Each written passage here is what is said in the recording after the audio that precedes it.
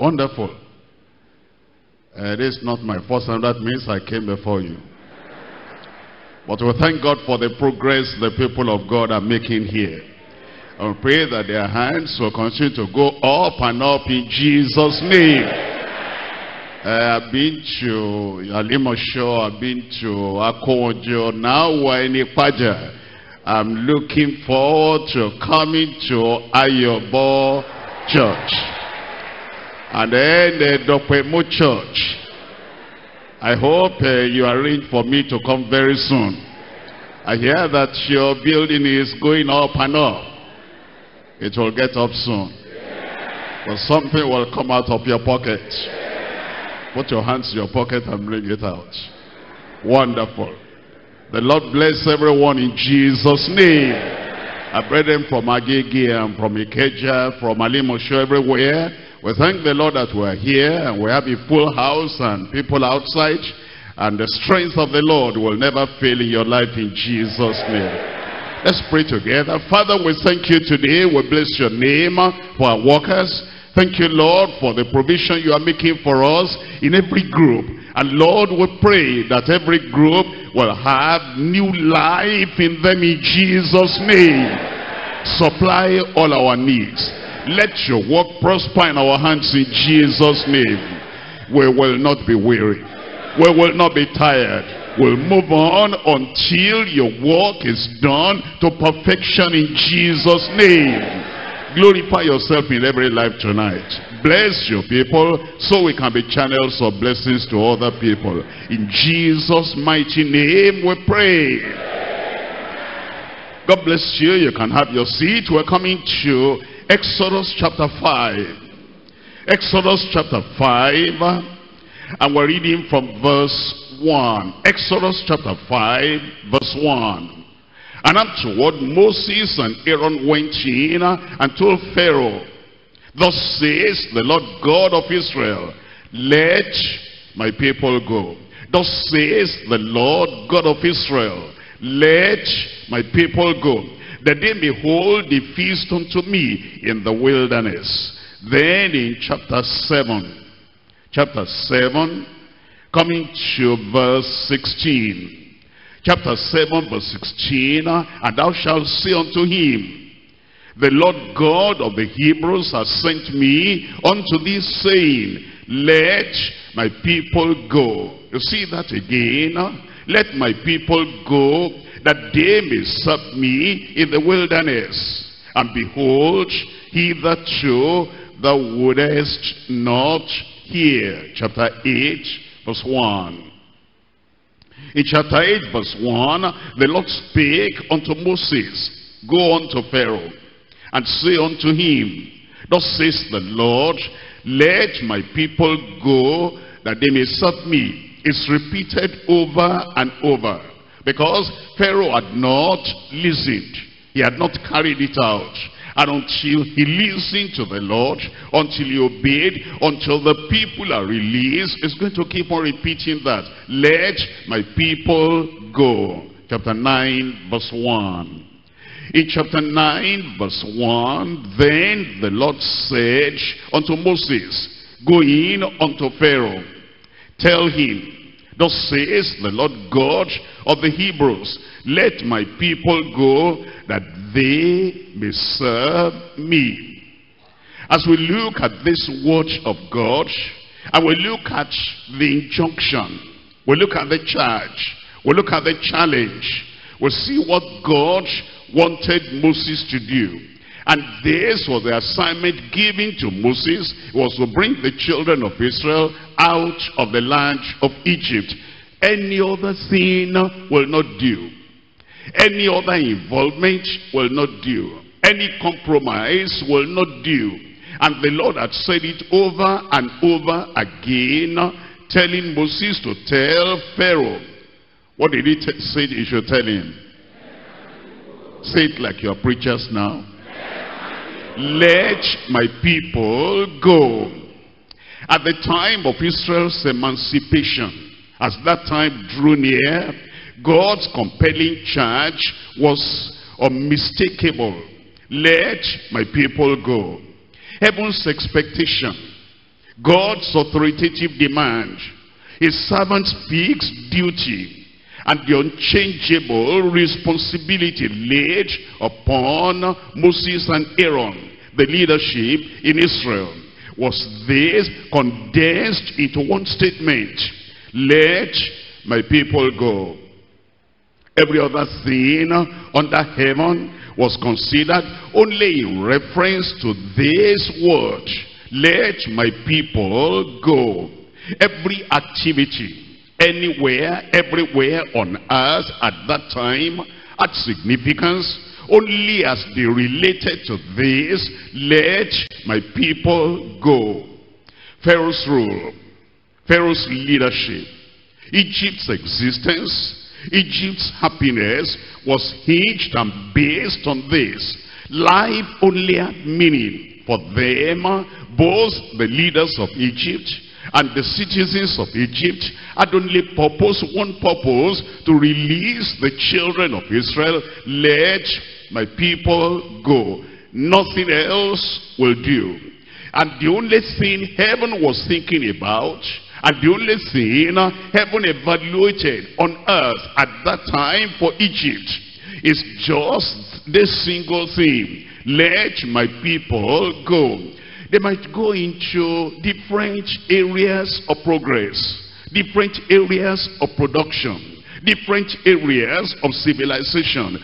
God will say, that's all right, but the one thing necessary that still must be done is let my people go.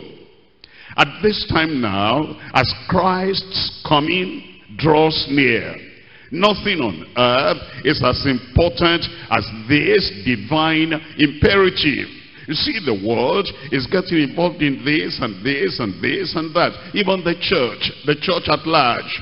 The church is putting hands here, putting authority here, lending their voice there, doing quite a lot of things. But you know, as Christ is coming now, the only thing that is important to God, and the only thing that is essential, that must be done, even if all these other things are not done, the only thing is, let my people go. Tonight we're looking at this message: the divine challenge for the present hour. The divine challenge for the present hour. In Acts of the Apostles chapter 18, Acts of the Apostles chapter 18, reading from verse 9. Acts chapter 19, chapter 18, verse 9. Then spake the Lord to Paul in the night by a vision: be not afraid, but speak.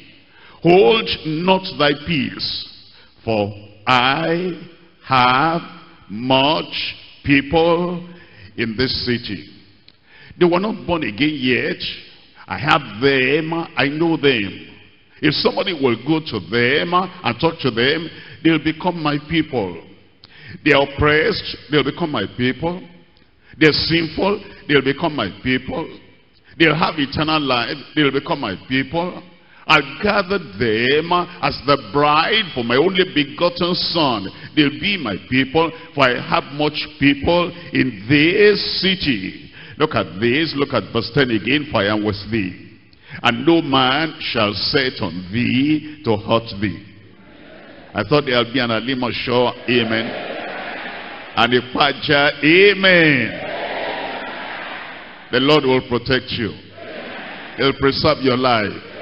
Nothing can touch you until this assignment is done. I want you to remember, there were magicians in Egypt. They couldn't touch Moses until the work was done. He will do it. And then Pharaoh threatened him: don't see me anymore, don't come to me anymore. The next time you see me, you are dead. He couldn't do that because this assignment that God had given to Moses must be done, and yours will be done. Your life is secured, and He builds a wall of fire around you, and nothing can hinder that life, cut short that life, because you are the person God is saying, look at this city, I have much people in this city, go and announce to the powers that be, Let my people go. Verse 10 again, I am with thee, and no man shall set on thee to hurt thee. For I have much people in this city. And he continued there 1 year and 6 months, teaching the word of God among them. We're looking at this divine challenge today. The divine challenge for the present hour. I'm dividing the message to 3 parts. Number 1, the unalterable demand of the Almighty. The unalterable demand of the Almighty. This cannot be altered. This cannot be changed. God cannot change his mind and say, all right, because things are difficult. All right, because Pharaoh is resistant. All right, because the Egyptians are not ready to release them. I'll then have a plan B, an alternative. There's no other thing. This is the divine challenge, and it must be done. The unalterable demand of the Almighty. Point number 2, the undeniable declaration of our advocate. Our advocate is our Savior, our Redeemer, the Lord Jesus Christ. This is the undeniable declaration of our advocate. Point number 3, the unchangeable devotion of his ambassadors. The unchangeable devotion of his ambassadors. Number 1, the unalterable demand of the Almighty. We're coming back to Exodus. Exodus chapter 5 again. Just to refresh our memory and to remind ourselves this demand of the Almighty. And this charge of the Almighty, and this commission of the Almighty. It says in chapter 5 of Exodus verse 1, and afterward Moses and Aaron went in and told Pharaoh, thus says the Lord God of Israel. Shout it out. Let my people go, that they may hold a feast unto me in the wilderness. That was the assignment that God had given to Moses. Hold on a minute. What else could Moses be doing? Profitable, useful, important, essential. He could do a lot of things, because you understand, Moses was an educated man. Moses was mighty in word and mighty in deed. He was learned in the land of Egypt. He actually studied in the royal palace. And they were preparing him to become the emperor, the king, after this Pharaoh, after the Pharaoh that knew him had died. But the Lord had something for him. And what could he have been doing? He could have been negotiating with Pharaoh and said, Pharaoh, you know what? There's oppression in the land. You know what? There is hardship in the land. Why don't you lessen the hardship on the people? That will be a good thing, but that will not measure up to the demand of God. Even if Pharaoh were to lessen their burden, that's not enough. It's not to remain in Egypt and then have an easier life, a lessened burden. The challenge still will be, let my people go. Moses could have gone to Pharaoh and he could have said, you are here in the palace, you don't know what's going on the field. These tax masters are cruel, they're wicked, they're oppressive. And Moses could have negotiated with Pharaoh to make those tax masters compassionate and considerate. That would be a good thing, but that wasn't going to be enough. It's not the compassion of the taskmasters we need. It is not the release from the oppression and then to still stay in Egypt we need. It is let my people go. Moses could have gone to negotiate with Pharaoh and he could have said, you're not paying these people. You're enslaving them. And we're going to raise up a labor union. And that labor union is going to defend the rights of these people. If that were possible, if that were done, that Pharaoh will then come to the agreement, I'll pay them their wages and I'll make them prosper. Prosperity in Egypt was not the goal of God, was not the challenge, was not what God wanted. It is, let my people go. They could improve also the labor conditions. You see the labor conditions the other time, a wall fell and, some Israelites were killed. What are you doing about that?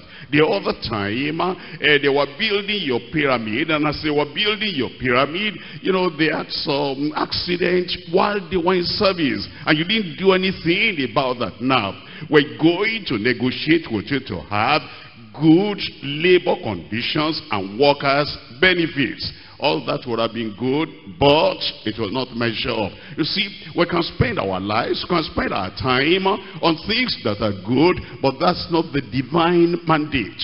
It is not the divine challenge. And he could have secured a review of the laws and the edicts in Egypt to favor the children of Israel. All these will not fulfill God's demand. God's demand is final, is authoritative. We say it is peremptory. That means unchangeable. It's there and it's firm. And the only thing Pharaoh could do is not to lessen their difficulty. It's not to lessen their burden. It's not even to pay them money. The only thing that God wanted is let my people go. What if Moses had looked at the condition of the people? If Moses had healed all the children of Israel in Egypt, says, well, let Pharaoh do his own, let me do my own. Pharaoh may try to impose all these things on them, and the people are weak and they are sickly and they have the power of God. What I'm going to do is to develop a healing ministry. And these people will be healed, even if all the Israelites, young and old, men and women, were totally healed in the land. That wasn't the commission. Let my people go. Or Moses could perform, needed miracles for everyone in Egypt. They wanted this, it's done. Wanted that, it's done. As long as they were in that land, that wasn't what God wanted. He said, let my people go. Moses could have said, I'm an Israelite and I'm educated. Education is very important. Knowledge is power. If I cannot convince Pharaoh that these people should leave Egypt, all right, I'm going to get an educational plan, educational policy, and I'm going to push that through. If Egypt had a parliament or they had a senate, I'm going to go through that senate, and I'm going to make sure that Israelites are educated in Egypt. That might be a good thing, because education is good. But that will fall short of what God wanted. He might secure employment package. He might secure prosperity package for them in Egypt. He might even give the Israelites laws to make them morally righteous. They dress this way, they dress that way, and they are moral, and they are good, and they are nice, and everybody will know that they are different as long as they are in Egypt. That's not the will of God. Let my people go. I've told you all that to tell you this. The church gets into this plan for people, but they're not getting them out of the world, out of darkness, out of sin, unto the Savior. They have this package for them. There are programs by churches. There are programs by denominations, even by Deeper Life too, to help people have a better life. That's good. But that's not the end. Let my people go. And to make them raise up happy families, good families, better families, that's good. That's not the goal. Let my people go. And to help educate the younger people. And as they're educated, then they go into leadership here, leadership there.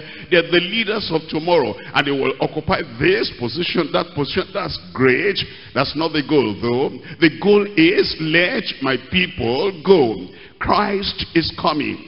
And he's developing, he wants his bride out of the world, out of sin, out of darkness. In short, he wants souls to be saved, and he wants them to get together in a built and a planted church. That's his goal. Upon this rock I build my church, and the gates of hell shall not prevail against it.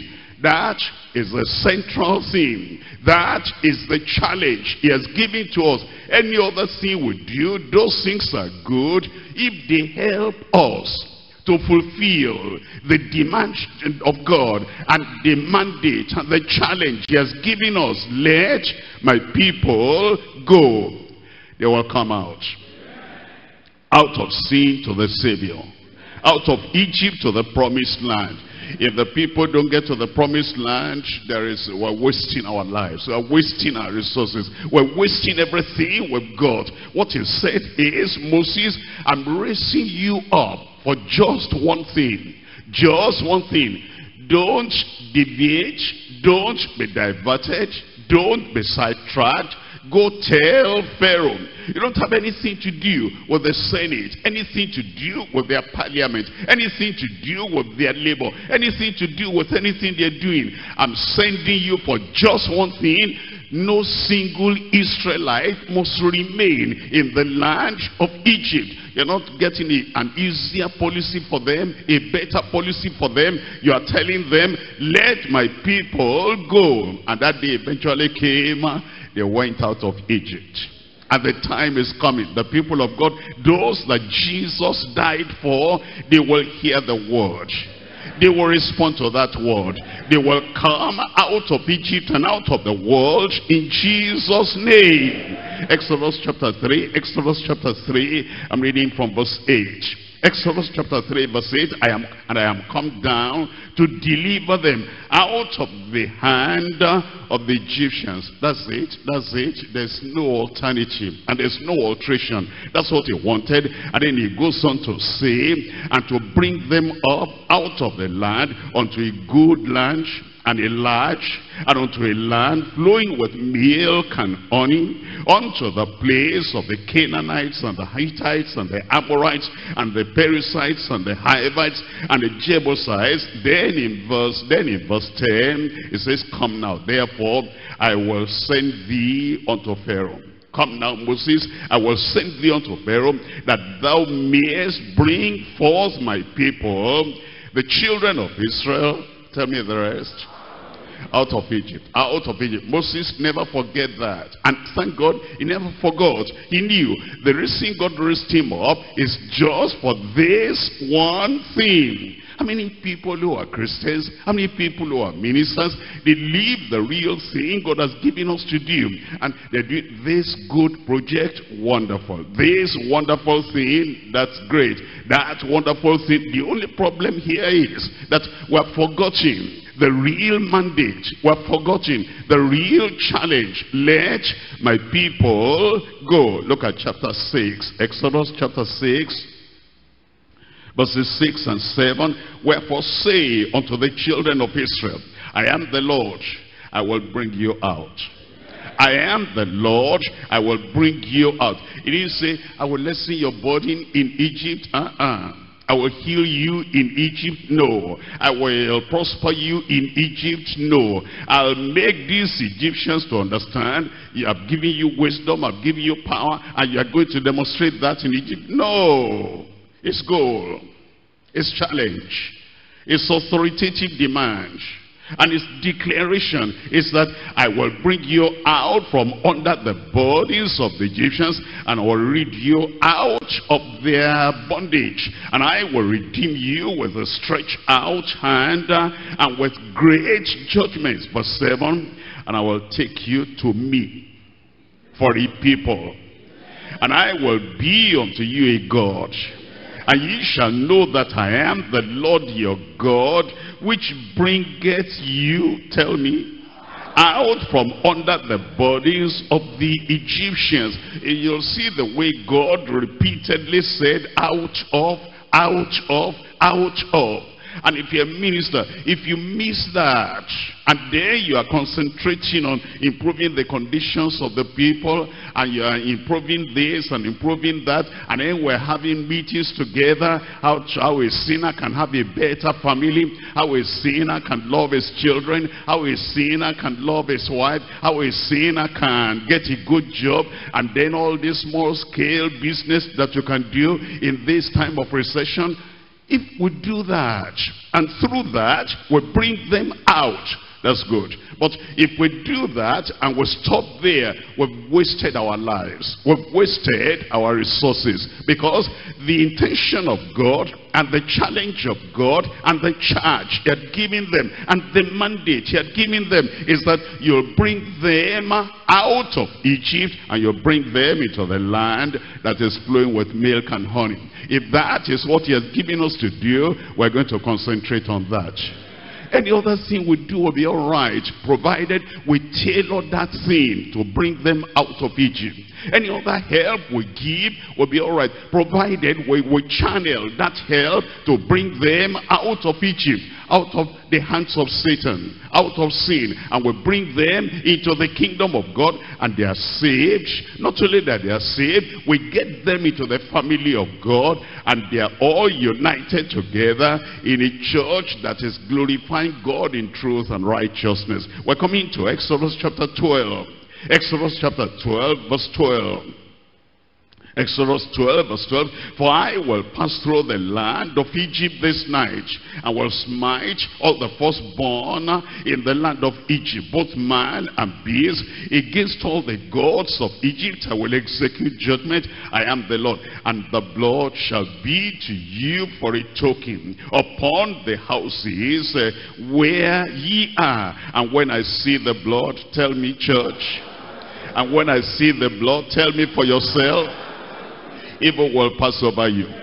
Calamities will pass over you. And all that evil angel going to kill all those people in the night will pass over you in Jesus' name. And when I see the blood, I will pass over you. And the plague shall not be upon you to destroy you when I smite the land of Egypt. But what if, death passed over them, angels of death, evil passed over them? If that is all, no, that will not be enough. Look at verse 37. Verse 37, and the children of Israel journeyed from Ramses to Succoth, about 600,000 on foot that were men beside children. They came out.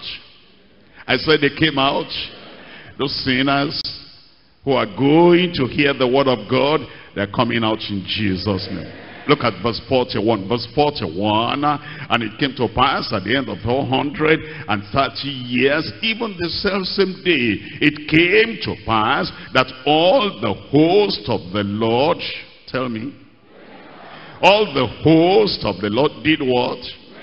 Went out from the land of Egypt. That's it, that's it. They went out from the land of Egypt. You know all those miracles that Moses performed, water turned to blood.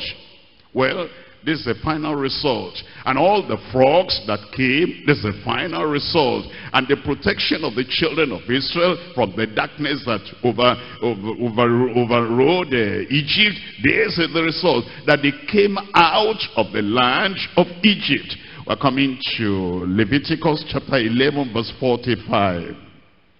Leviticus 11, reading from verse 45. For I am the Lord that bringeth you up out of the land of Egypt to be your God. Ye shall therefore be holy, for I am holy. You see the intention of the Lord. He said, I am God.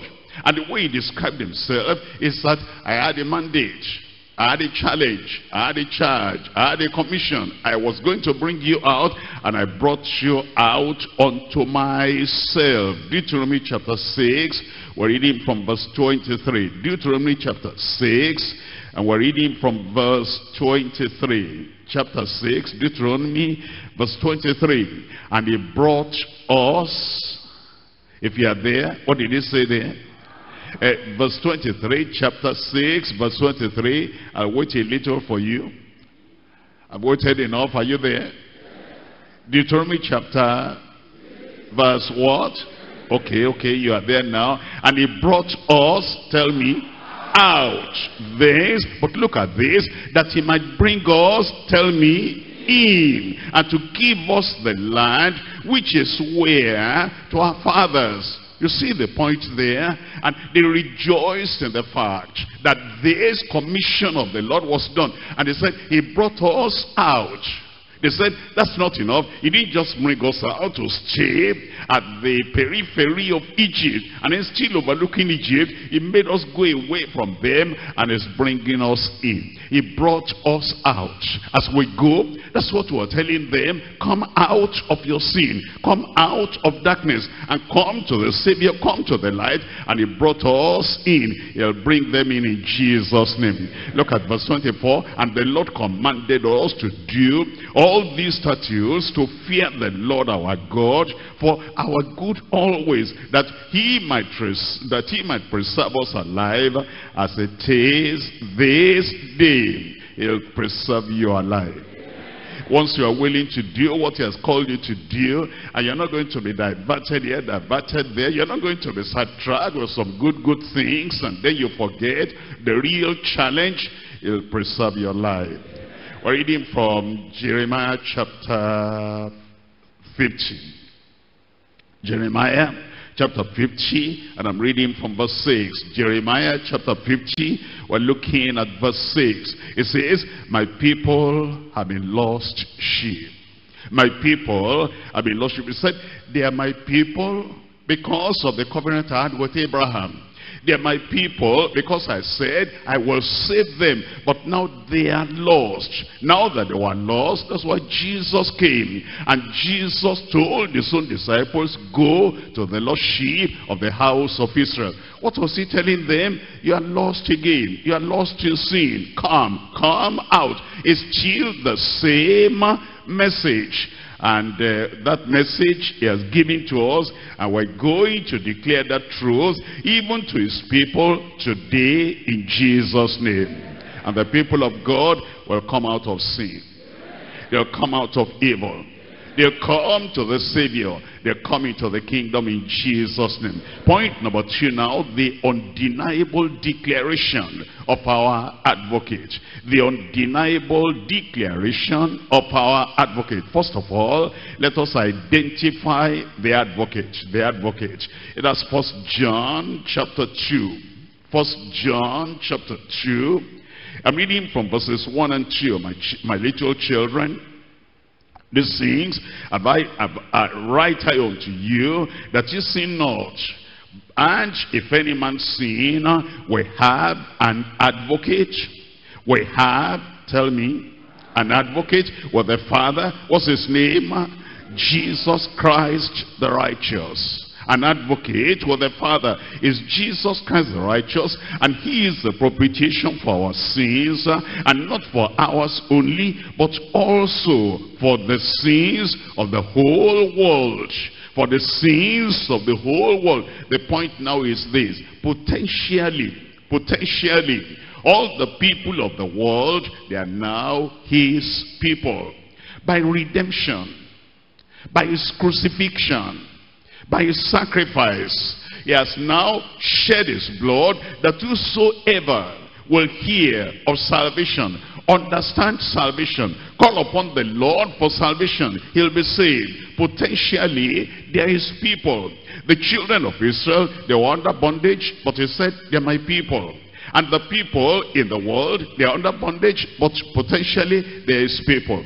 The children of Israel, they were in oppression, under oppression and in darkness in the religions of Egypt. But he said, let my people go. The people who are in the world, Jesus died for them and is a redeemer, is an advocate, is a savior. Because of the sacrifice he made for them, they are his people. That's the reason why he's saying, let my people go. The undeniable declaration of our advocate. We're coming to Exodus chapter 8. Exodus chapter 8, we're looking at verse 1. Exodus chapter 8 verse 1. And the Lord spake unto Moses, go unto Pharaoh, and say unto him, thus says the Lord, let my people go, that they may serve me. Thus says the Lord, let my people go, that they may serve me. Look at verse 20. In verse 20, the Lord said unto Pharaoh, rise up early in the morning, and stand before Pharaoh, Lo, he cometh forth to the water, and say unto him, thus says the Lord, tell me, let my people go, that they may serve me. Have you noticed that God did not give any other message to Moses? This one must be done. This one must be done. There are people, God has spoken to us. This is what to do. Go ye into all the world and preach the gospel to every creature. Bring them out of Satan, from under the tyranny of the devil. And they have not obeyed that. And they are saying, God speak to me. God speak to me. He has no other word. He has no other word. This is the word. When this is done. Have you noticed that God did not give the law to the 10 Commandments? He didn't give it to Moses while they were in Egypt. Because the first thing is, let my people go. Have you noticed that all those ceremonial things were not delivered unto Moses? The first thing is, let my people go. All the descriptions and the details of the tabernacle that you find in Exodus later, you don't find that here. The first thing is, let my people go. The arrangement of the children of Israel, the ones on the east and the west and the north and the south and the Levites, do you know the arrangements was not given to Moses? The point is, the wonderful thing now, the important thing now is, let my people go. Have you noticed that, you know, the ability to bring water out of the rock, it wasn't there yet, because this one must be put in place. This one must happen first. Let my people go. Have you noticed there's no manna at this time now? Because the first thing is, let my people go. You see, many people don't understand the order in which God works and does things. When he says, this is the commission, this is the mandate, and this is the charge, let my people go. When that is done, all the other things will follow. Seek ye first the kingdom of God and his righteousness, and then after that, all these things shall be added unto you. Let my people go. They will come out. Chapter 9, I'm reading from verse 1. Then the Lord said unto Moses, go in unto Pharaoh, and tell him, thus says the Lord God of the Hebrews, let my people go, that they may serve me. You see how God is repeating it over and over. Look at verse 13, chapter 9, verse 13. The Lord said unto Moses, rise up early in the morning, and stand before Pharaoh, and say unto him, thus says the God of the Hebrews, let my people go, that they may serve me. The people of God, those are the people now at our own time, the people Jesus died for. We're looking at Psalm 22. Psalm 22. And let's look at this psalm. We call it a Messianic psalm. This is the psalm that was reaching for Christ. That is, this will happen to Christ, and these will be the words that Christ will speak.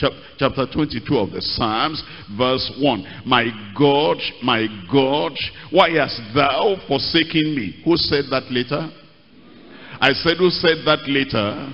That's the Lord Jesus Christ. Why art thou far from helping me and from the words of my roaring? Look at verse 16. In verse 16, for dogs have compassed me, the assembly of the wicked have enclosed me. Look at this. They pierced my hands and my feet. Who did that happen to? Jesus Christ. That did not happen to David. This is written in anticipation of Jesus Christ coming to die for us on the cross. In verse 17, I may tell all my bones, they look and stare upon me. They part my garments among them and cast lots upon my vesture. Who did that happen to? Jesus Christ. I read that. Read this. Look at verse 27. All the ends of the world shall remember and turn unto the Lord, and all the kindreds of the nations shall worship before thee. For the kingdom is the Lord's, and he is governor among the nations. That's why we say, potentially, all these people in all the nations, potentially they are his people. And today he sends us with the message, and he says, let my people go. The first part of chapter 22 says, he died for us. and he died for everyone. And because he died for everyone, we're not going to inform them. And as we inform them, they'll become the people of God. Isaiah chapter 42. Isaiah chapter 42, reading from verse 6. Isaiah chapter 42, verse 6. I, the Lord, have called thee in righteousness, and will hold thee, and will hold thine hand, and will keep thee, and give thee a covenant of the people, for a light of the Gentiles. A light of the Gentiles. This was spoken concerning the Lord Jesus Christ, that he will become the light of the world. And so, the people of the world, all these Gentiles and nations, they now belong to Christ potentially. And once we tell them, although they are still in darkness, although they are still in Egypt, although they are still in the world, although they still don't know the Lord now, but where to go? Let my people go, that they may serve me. And as they come, they become in reality the people of God. Potentially now people of God, but as they come, repent and believe, then in reality they become the people of God. Look at verse 7. To open the blind eyes, to bring out the prisoners from the prison, and them that sit in darkness out of the prison house. Jeremiah chapter 16. Jeremiah chapter 16, we're reading from verse 19. Jeremiah chapter 16, verse 19. O Lord, my strength, my fortress, and my refuge in the day of affliction, the Gentiles shall come unto thee from the ends of the earth. The Gentiles shall come unto thee from the ends of the earth. As the Israelites came out of Egypt, and God said, I brought them out to bring them in unto myself. The same thing will happen to the Gentiles in all the cities, in all the towns, in all the villages, because it says, the Gentiles shall come unto thee from the ends of the earth, and shall say, surely our fathers have inherited lies, vanity, and things wherein there is no profit. That is, those Gentiles, they come to confess that we followed religion, the religion that could not save. But now we come to thee. Jeremiah chapter 23. Jeremiah chapter 23 from verse 3. And I will gather the remnant of my flock out of all the countries, whither I have driven them, and will bring them again to their fold, and it shall be fruitful and increase. I thought you'll say amen. Amen. And I will set up shepherds over them, which shall feed them, and they shall fear no more, nor be dismayed, neither shall there be lacking, says the Lord. The time has come for fulfillment. And now Matthew chapter 1, verse 21. Matthew chapter 1, verse 21, and she shall bring forth a son, and thou shalt call his name Jesus. Tell me. I can't hear you. Read it like you're preaching. But look at that, his people, they're still in sin. They're still in sin. He shall save his people from their sins. That means then the people Jesus died for, although they're still in sin, God is saying, church, ministers, members, soul winners, evangelists, go and tell them, they're my people. I died for them. They don't belong to Satan. Although they are serving Satan, although they are in Egypt, although they are in darkness, potentially they belong to me, because I'm their Redeemer. And she shall bring forth a son, and thou shalt call his name Jesus, for he shall save his people from their sins. Luke chapter 19 verse 10. Luke chapter 19, reading from verse 10. It says, for the Son of Man is come to seek and to save that which was lost. Is come to seek and to save that which was lost. Luke chapter 11, verses 21 and 22. Luke chapter 11, Verses 21 and 22. It says, when a strong man armed keepeth his palace, his goods are in peace.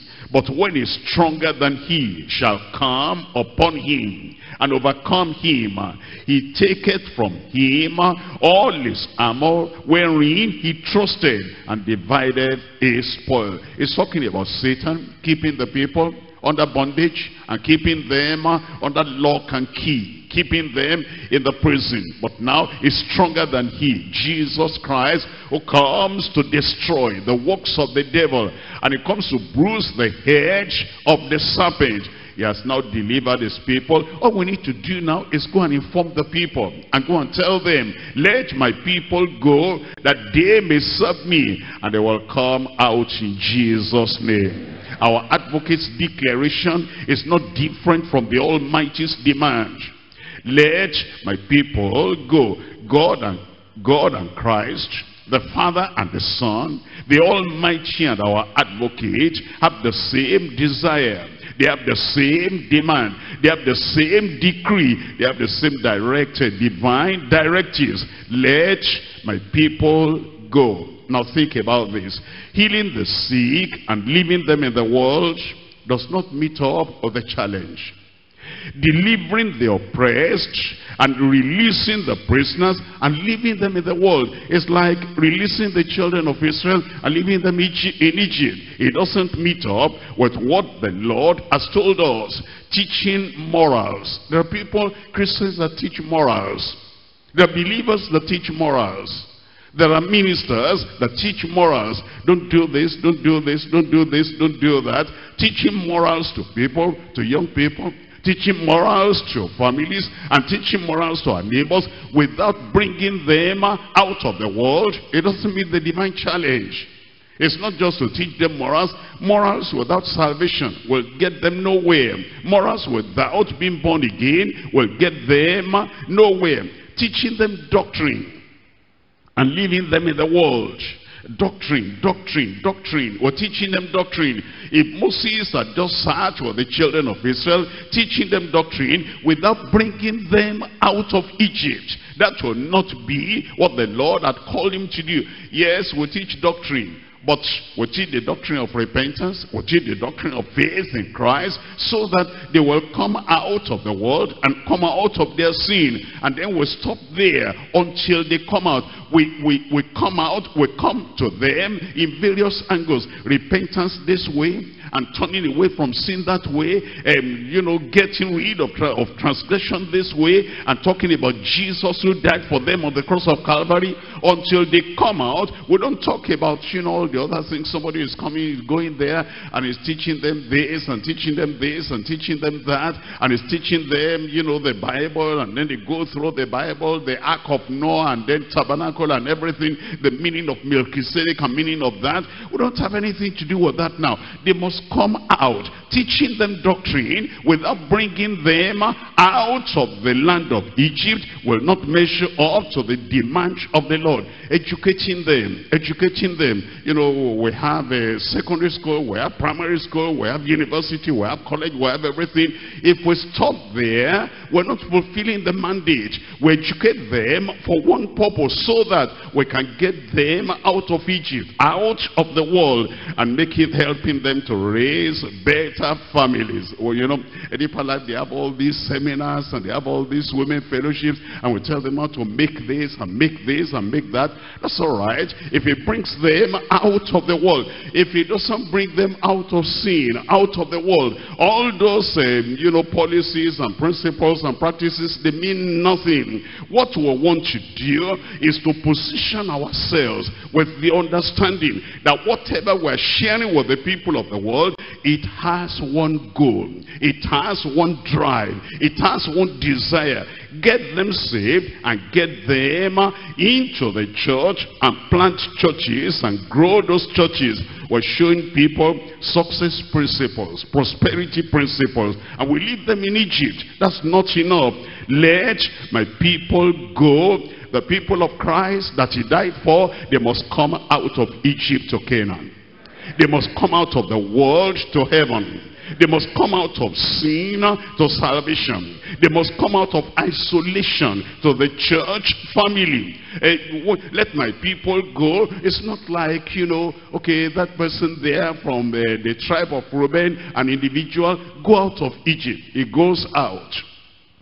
That other one, go out of Egypt, he goes out. You from the tribe of Issachar, go out of Egypt, he goes out. If they all went out and they were scattered, and they were not united together, built together, as a family, as the children of Israel together, it fulfills no purpose. You know, some people say, all I want to do is, you know, get them saved. I've given them the word of repentance and the word of salvation. Whether they come to the church or not, it's not important. Who said so? Who said so? Jesus is not building up isolated individuals, isolated believers, isolated disciples. He wants those disciples together. That's why he told all of them, he said, now I'm going to heaven. I'm going to send the comforter unto you. But tarry ye in the city of Jerusalem. How did they tarry? Separately. How did they tarry? Together in the upper room. And there were many houses in Jerusalem. What if this one is tarrying there, this one is tarrying there, that one is tarrying there? When they were all together in one accord, it says there was a mighty wind, and then tongues like as of fire came upon them, and they began to speak in tongues as the Spirit gave utterance. And everybody that was being saved, he added to the church, added to the church, added to the church, as such as were being saved. We need to understand what God is all about and what he wants done, and you are going to be involved in Jesus' name. It's bringing us out of individualism into the kingdom. It's building a kingdom. It's building a kingdom. It's building a temple. It brings that block, it brings that block, it brings that block, and then it builds a temple. That's the desire of God, and that's the plan of God. He will do it through you. He'll do it through me. And we're going to do it together in Jesus' name. Let's go and tell them. Let's go and tell them and bring them out of the world, and we'll bring them into the kingdom of God, and this work will prosper in our hands in Jesus' name. Point number 3 now, the unchangeable devotion of his ambassadors. The unchangeable devotion of his ambassadors. Any ambassadors at home tonight? You are there. The Lord will use you in Jesus' name. We're looking at 2 Corinthians chapter 5. 2 Corinthians chapter 5. And I'm reading from verse 18. And all things are of God, who has reconciled us to himself by Jesus Christ, and has given us the ministry of reconciliation. What has he given you? I said, what has he given you? The ministry of reconciliation, to which that God was in Christ reconciling the world unto himself, not imputing their trespasses unto them, and has committed unto us. What has he committed to us? The word of reconciliation. Now then, tell me. Now then, shout it out.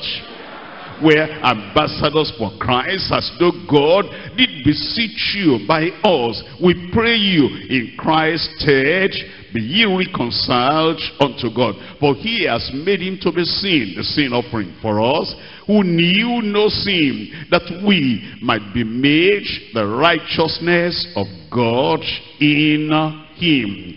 Our message, our mandate is, let my people go. Exodus chapter 10.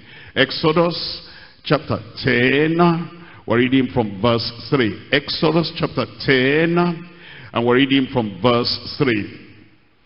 In Exodus chapter 10 verse 3, and Moses and Aaron came in unto Pharaoh, and said unto him, thus says the Lord God of Hebrews, how long wilt thou refuse to humble thyself before me? Tell me what follows. Moses, don't you have any other thing to say? Don't you have any other message? Don't you have any other mandate? Don't you have any other charge? No. Until this one is done, we're not moving from that. It says, let my people go, that they may serve me. Look at verse 8. In verse 8, and Moses and Aaron were brought again unto Pharaoh, and said unto him, go, serve the Lord your God.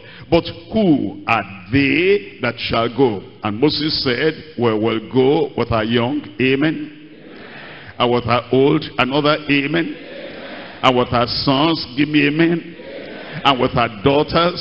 Amen. And with our daughters. Amen. And with our flock. Amen. And with our herds. Will we go? For we must hold a feast unto the Lord. Look at verse 26, the first part of verse 26. It tells us in verse 26, our cattle also shall go with us, and there shall not an hoof be left behind. There shall not an hoof be left behind. No negotiation, no compromise, no toning down, no slowing down. And there is, okay, if you will, since it's been refusing all this time, if some people now are released, we'll be talking about others later, not a single hoof are we going to leave behind. And the Lord is telling us the same thing. He says, go ye into all the world. You are not going to meet any house, any street, any community, any village, or any town, or any city. Everybody, everywhere, in the offices, in the markets, in the schools, in the colleges, everybody, everywhere, in the prison, in the hospital, everybody, everywhere. Go preach the gospel to every creature and tell everyone, let my people go that they may serve me. And we're going to do it in Jesus' name. It tells us in Psalm 68. Psalm 68. We're reading from verse 6 and verse 7. Psalm 68, verses 6 and 7. 68, verses 6 and 7. He setteth the solitary in families. Can you read that with me? 1, 2, 3, go. God setteth the solitary in families. Can you say that again? He doesn't want the isolated person to just get saved and then is an individual person. I believe in God, but I'm in my house. I read the Bible, but I'm in my house. I have eternal life, I'm in my house. I believe in Jesus as my Savior, but I'm an isolated, individualistic Christian with, a separate thing for myself. That he doesn't want that isolation. He setteth the solitary in families. He bringeth those that are bound with chains, but the rebellious dwell in a dry land. O God, when thou wentest forth before thy people, when thou didst march through the wilderness, Selah. That means think about that. Look at verse 11. In verse 11, 1, 2, 3, go everybody. The Lord gave the word, and only the pastors declared it. The Lord gave the word, and only some people in the church, they published it. What does it say?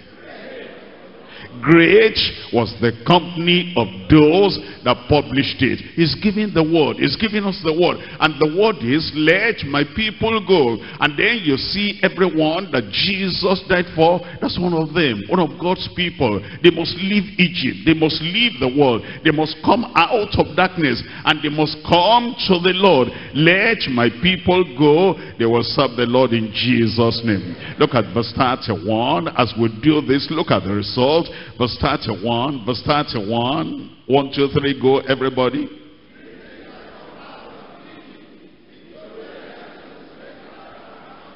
As we do this, because now we're beyond Exodus, we're now going into the plan of God, that he doesn't want anybody to perish. He wants everybody to repent now. Even those Egyptians now, even the Ethiopians now, everybody everywhere, he is stretching for the hand of mercy, compassion, love, salvation unto everyone. Princess shall come out of Egypt, and Ethiopia shall soon stretch out her hand unto God. Hosea chapter 2. Hosea chapter 2. We're reading from verse 23. Hosea chapter 2, verse 23. This is so important. I can't read without you opening it. Hosea chapter 2. What's the verse? Verse 23. I'm waiting for you. Hosea chapter 2, verse 23. If you have opened it, can I see your hand? Okay, I can go on now. It says, and I will sow her unto me in the earth. Unto me in the earth. And I will have mercy upon her that had not obtained mercy. And I will say to them, which were not my people, listen to this, I will say to them, which were not my people, tell me, thou art my people, and they shall say, thou art my God. I will say to them which were not my people, unbelievers, Gentiles, pagans, heathens, I will say to them now, because I'm going to send Jesus Christ to die for them. And when I say let my people go, I mean every one of them now. And so you go and announce to everyone, he now wants to save everyone. We're coming to Romans chapter 9. Romans chapter 9. We're reading from verse 24. Romans chapter 9. We're reading from verse 24. Romans chapter 9, verse 24. Even us, whom he has called, not of the Jews only, but also of the Gentiles, even us, whom he has called, not of the Jews only, but of the Gentiles, as he saith, also in Hosea, that's Hosea, I will call them my people, which were not my people, and have beloved, which was not beloved. And it shall come to pass, that in the place where it was said, ye are not my people, there shall they be called the children of the living God. He wants everyone saved. He wants us to tell them. And he wants us to go out with that message, let my people go. That means then he's giving us this charge. It's a compelling charge. Now, in this dispensation, the Gentiles are part of his people for whom Christ died. Bring them out of sin and bring them in to the Savior. 1 Peter chapter 2, verse 9. 1 Peter chapter 2, verse 9. But ye are a chosen generation, a royal priesthood, and holy nation, a peculiar people, that ye should show forth the praises of him who has called you, tell me, out of darkness. Tell me what follows. Into his marvelous light. You see the same thing there, out of and then into. Out of sin unto the Savior, out of darkness into the light, out of evil into the goodness and the grace of God. You understand? Bring them out and bring them in. Bring them out of sin, bring them into the Savior. Romans chapter 3, verse 29. Romans chapter 3, reading from verse 29. Romans chapter 3, verse 29. Is he the God of the Jews only? Is he not also the God of the Gentiles? Yes, of the Gentiles also. Of the Gentiles also. Let my people go. But you understand? Witnessing must result in church planting. Many people didn't realize that in the past. Let's come to this familiar passage of scripture. We're coming to Acts of the Apostles chapter 1. Acts of the Apostles chapter 1, verse 8. Acts of the Apostles chapter 1, which verse? Verse 8. Acts chapter 1, verse 8. But ye shall receive power after the Holy Ghost is come upon you, and ye shall be witnesses unto me, both, number one, tell me, Jerusalem, and in all Judea, and in Samaria, and unto the uttermost part of the earth. You know what he told the believers to do? You'll be my witnesses, number one, in Jerusalem. When they became witnesses in Jerusalem, what happened? A church came up there. Look at chapter 11. Acts chapter 11. You see the Jerusalem church. Acts chapter 11. We're reading from verse 22. Acts chapter 11. We're reading from verse 22. Then the tidings of these things came unto the ears of the church, which was where? In Jerusalem. The church in Jerusalem. Ye shall be my witnesses in Jerusalem. And when they did that, there was a church there. And then he said, in Judea and in all Samaria, in all Judea and Samaria. And when there were witnesses in Judea and Samaria, what happened? A church, you find the church there. Look at Acts chapter 9, verse 31. Anywhere where there are witnesses, where you are witnessing, a church must come up. Look at chapter 9, verse 31. Chapter 9, verse 31. Then at the churches rest throughout all Judea and Galilee and Samaria. Judea and Samaria, churches there. And then he said, you'll be my witnesses to the uttermost part of the earth.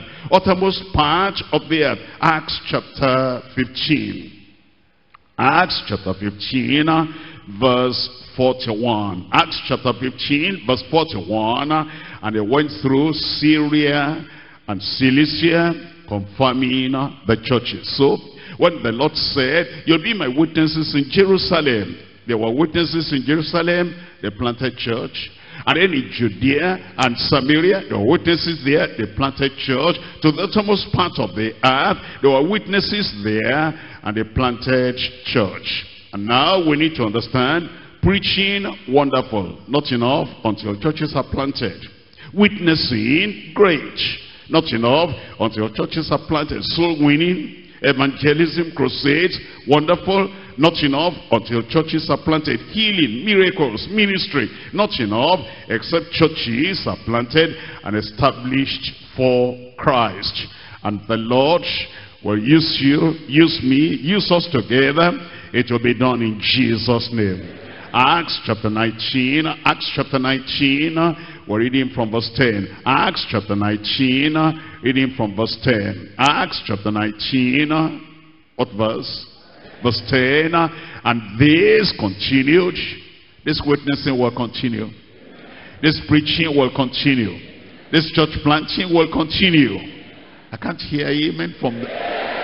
It says in verse 10, and days continued by the space of 2 years, so that, tell me, all they which dwelt in Asia heard the word of the Lord Jesus, both Jews and Greeks, all heard.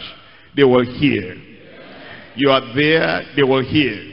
I am there, they will hear. You go here, I go there, I reach that, to touch that. They will hear from us in Jesus' name. What's the result of that? All they that dwelt in Asia. 1 Corinthians chapter 16. 1 Corinthians chapter 16. I'm reading from verse 19. 1 Corinthians chapter 16. Why don't you read the first sentence there? 1 Corinthians 16, verse 19, the first sentence there. The churches of Asia salute you. You see, they heard the word. Those apostles were there. Those preachers were there. And they witnessed until all the people that were in Asia, they heard the word of God. Hearing the word of God, you see the result. The churches, not just one church, churches, multiplication of churches, the plurality of churches. All the churches of Asia salute you. Aquila and Priscilla salute you. March in the Lord with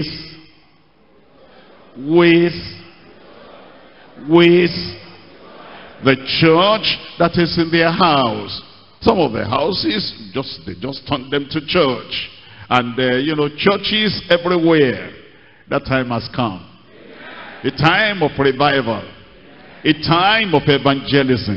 A time of soul winning. A time of church planting. A time of church multiplication.